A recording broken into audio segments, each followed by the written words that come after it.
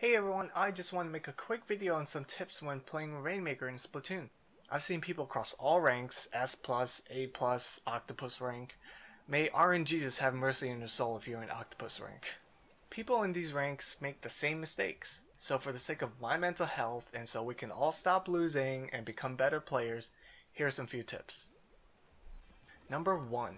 On Camp Triggerfish, do not push down the middle path with the Rainmaker. Do not go down the middle. Do not go down the middle. Why? As my teammate here will demonstrate, going down the middle will leave you vulnerable to ambushes from all sides. The enemies can attack you from the left, as you can see here, from the front and back, and from the ledge on the right where the snipers always sit.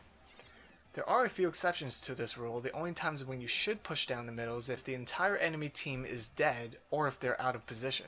Instead, you should go down this path because you can only get attacked from the front, right, and from the back, not from the left.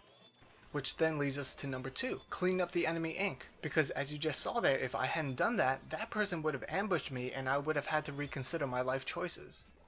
Number 3, the person with the Rainmaker should never lead the way. That person should ideally be in the middle of the group and 1 or 2 players should lead the way and test the waters up ahead. In this clip, if I didn't let my teammate go ahead of me, I would have ended up in the obituary. When you lean the way, be sure to tell the person with the Rainmaker the coast is clear.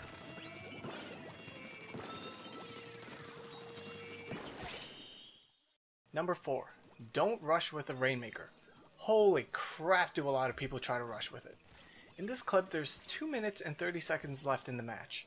Plenty of time. But my teammate who has the Rainmaker decides to YOLO into a massive ocean of enemy ink without any concerns for his or her well-being.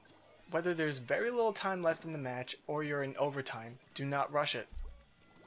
Especially if you're in overtime. A minute is actually a lot of time left. Anyway, I hope you enjoy this. I know a lot of this is very obvious, but a lot of people still do it. A lot of people still do it. So if you want to see more, let me know. I have more tips. And share this. I want people to get better. Anyway, I love you all. Bye!